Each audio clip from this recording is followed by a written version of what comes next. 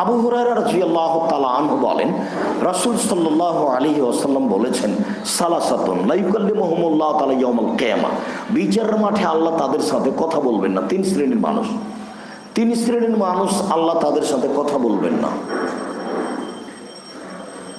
OLA ইউযাক্কিহিম, তাদের পবিত্র করবেন না। আচ্ছা যাক, অন্যায় করেছে মাফ করে দিলাম আমি, এরকম বলে তাদের পবিত্র করবেন না।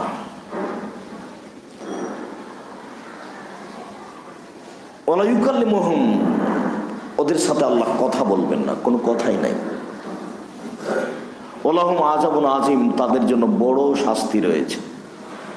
তো সাহাবীগণ বলছেন যে কারা তারা তো ধ্বংস হলো, তারা কারা, তারা তো ধ্বংস হলো, তারা কারা? তখন উত্তরে বললেন, মালিকুন কাযযাব, মিথ্যুক দায়িত্বশীল। মসজিদের সভাপতি, মাদ্রাসার সভাপতি, মাদ্রাসার প্রিন্সিপাল, কলেজের প্রিন্সিপাল, হেড মাওলানা, হেডমাস্টার, চেয়ারম্যান, মেম্বার, এমপি, মন্ত্রী, জেল সুপার, যে যেখানে দায়িত্ব পালন করছে মিথ্যা কথা বলে সমাজের সেবা করছে, আল্লাহ তার সাথে বিচারের মাঠে কথা বলবেন না। দুই, শাইখুন জানিন, বেশি বয়সে যে জেনায় লিপ্ত হয়, আল্লাহ তার সাথে বিচারের মাঠে কথা বলবেন না। তিন, আইনুল মুস্তাকবির, গরিব গৌরবী, গরিব মানুষ যদি অহংকার করে তাহলে তার সাথে আল্লাহ কথা বলবেন না। গরিব মানুষ অহংকার করলে সমাজের মানুষের অসুবিধা হয়। এখানে বের হইতে মুখটার উপরে রিক্সার সিটে বসে আছে। তা আপনি বললেন যে চলো তো একটু গুলিস্তান যাই, বলছে এখন আমি যাব না। এটা আপনার জন্য বেকায়দা, আপনি তাড়াহুড়া করছেন, যাবে না মানে? ও তো এই জন্যই এসে বসে আছে, কেন যাবে না? ওর যাবে না বলার অধিকার নেই, এই জন্যই বসে আছে।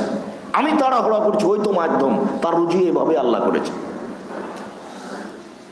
আমার হাত দিয়ে আল্লাহ রুজি তার করেছে, না আমার কাজ করবে, আমি তাকে টাকা দেবো, এটাই তার রুজির মাধ্যম। যার জন্য আপনাকে বলি, আপনার অধীনে যত মানুষ আসবে, একদিন আপনার আল্লাহ একাই রুজি নির্ধারণ করেছেন। আপনি রুজি যেটা খাচ্ছেন, আপনার মায়ের পেটে যেদিন 4 মাস, এবার আপনার ছেলে হলো, আপনার হাত দিয়ে আপনার ছেলেকে আল্লাহ রুজি দিচ্ছেন। আপনার স্ত্রী আসলো, আপনার হাত দিয়ে আপনার স্ত্রীকে আল্লাহ রুজি দিচ্ছেন। আপনার হাত দিয়ে যত কাজের ছেলে মেয়ে আছে তাদেরকে আল্লাহ রুজি দিচ্ছেন। যত অসহায় মানুষকে খাওয়ার দিচ্ছেন, সব আল্লাহ আপনার হাত দিয়ে রুজি দিচ্ছেন। তার মানে আল্লাহ আপনার হাতে বরকত দিয়ে দিয়েছে। যে জন্য মানুষকে রুজি দিতে, অসহায় মানুষের পিছনে খরচ করতে কোনোদিন পিছপা হবেন না। অসহায় মানুষের খরচ বহন করতে, টাকা পয়সা দিতে পিছপা হবেন না। একদিন আপনার হাতে শুধু আপনার রুজি ছিল, এখন কত মানুষের রুজি আপনার হাত দিয়ে হয়। তো আপনার মাধ্যম দিয়ে ওকে আল্লাহ রুজির ব্যবস্থা করে দিয়েছেন, যে সকাল থেকে বসে আছে, ও কোনো প্যাসেঞ্জার পায়নি, আপনি গেলেই তাকে 50 টাকা দিবেন, আর ও বলছে এখন যাবো না, পরে যাবো, মানে এটা হবে না।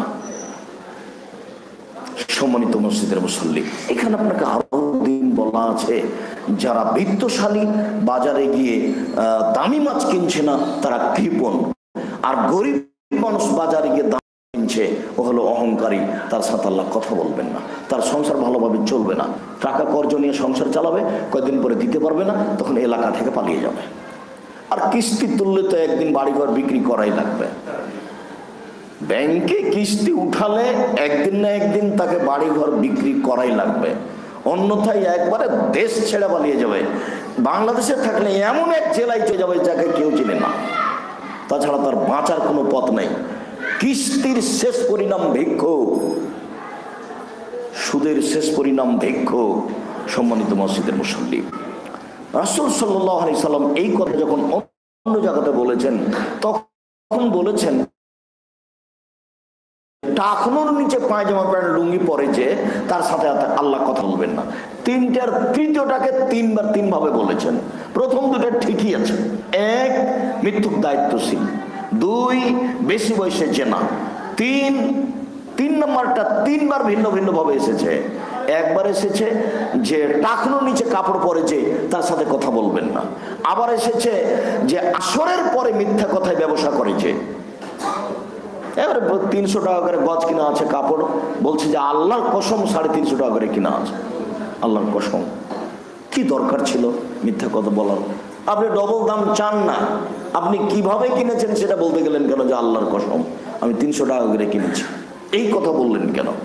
চলন্ত বাজার যদি জিনিসটা ডবলই হয় ডবলই নেন, কোনো সমস্যা নেই। আর চলন্ত বাজার যদি ডবল না হয়, 20 টাকা 30 টাকা 40 টাকার মধ্যে হয়, আর আপনি যদি ডবল করেন তাহলে আপনি প্রতারণা দিয়েছেন। সারাদিনে দেখেছেন অনেক টাকা লাভ, কিন্তু পরের দিন সকালে যখন এসেছেন তখন দেখেছেন যে ছোট বোন এসে তাড়াহুড়া করে ওর ভাইয়ের হাত ভেঙে গেছে, ছেলের ভাগনার, যার জন্য আপনার কাছ থেকে 20,000 টাকা নিয়ে চলে গেছে। সারাদিনের যা লাভ হয়েছিল তা রাতে চলে গেছে, সকালে দেখছেন আর টাকা নেই। আবার সারাদিনে 3,000-এর জায়গাতে 10,000 হয়ে গেছে মিথ্যা কথা দিয়ে। এইবার দেখা গেছে যে ওই যে যেখানে দোকান আপনি দিচ্ছিলেন সেই ঘরটাই ভেঙে দিয়েছে আর এক দল এসে। নেন এবার মিথ্যা কথা দিয়ে ব্যবসা করেন, ওখানে আর বরকত থাকবে না। লাভ করেন কিন্তু প্রতারণা হয় না যেন। এই 3 নম্বর জায়গাটাতে রাসূল সাল্লাল্লাহু আলাইহি ওয়াসাল্লাম 3 বার 3 ধরনের কথা বলেছেন।